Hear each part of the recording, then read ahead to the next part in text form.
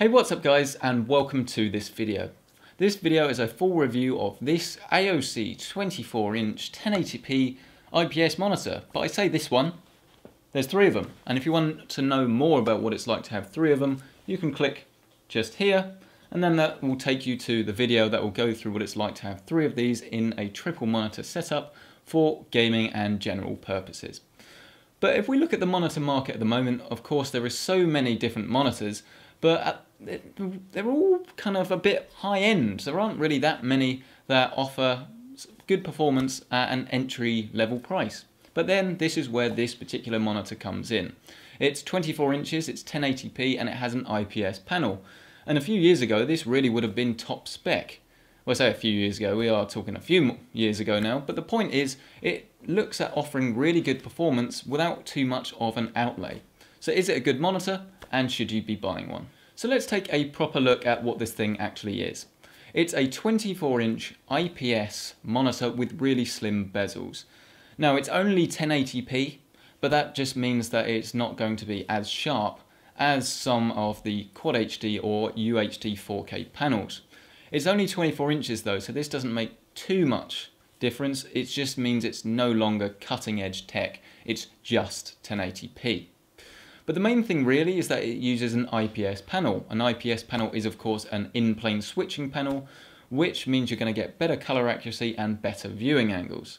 IPS panels are more commonly used in phones and some high-end TVs, so essentially it's a really good panel type and it's better than TN, so you're going to get better viewing angles and better color accuracy in quite a cheap price point. Now, the monitor itself, once you get it out of the box, is really easy to assemble. Simply attach the stand to the monitor. I say this every time because it really is very simple.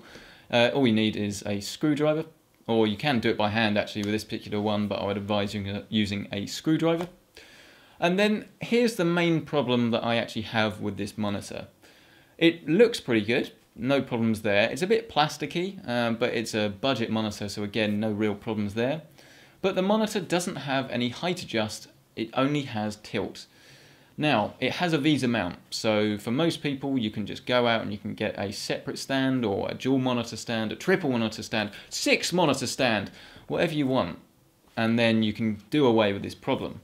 But if you are literally just going to buy this monitor as is, then on my desk, to be honest, it's not actually that comfortable to use because I want to be able to use my rests on my chair, which means I need to have my chair at the same sort of height as my desk.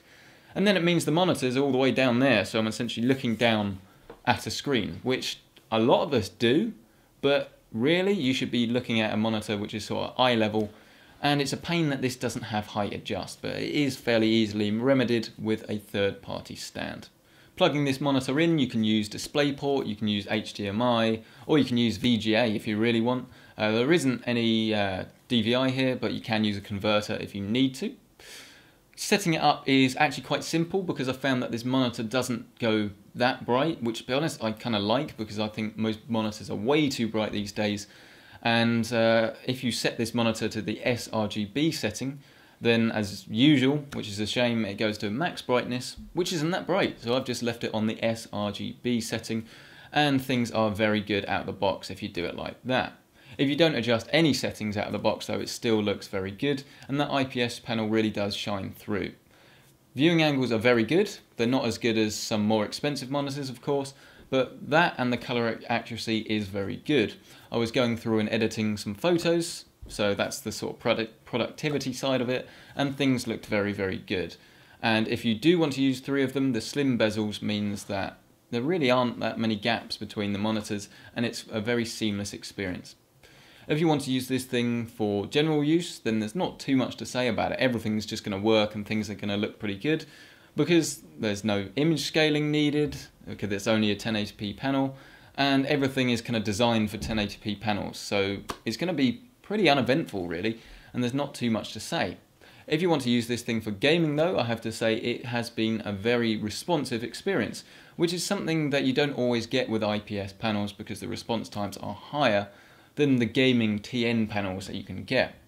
I've been playing some Battlefield 4, been playing some Titanfall, played some Witcher on it, played some Batman on it, and I had a good experience on all of them. No problems whatsoever.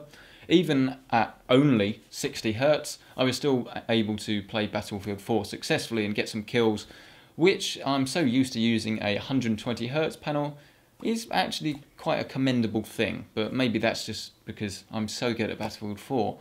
Those of you who watch the casual play will know that's definitely not the case. And with that, that brings us to the conclusion. You might be thinking, well, there's quite a lot of stuff you haven't really said about the monitor, but to be honest, that's because there's no sort of standout features about it, other than the fact that it's available at a really, really good price. And if I was going to get a monitor maybe for a secondary PC, or if I was going to, say, recommend a monitor for something like my parents or something like that, then really, this is very, very good.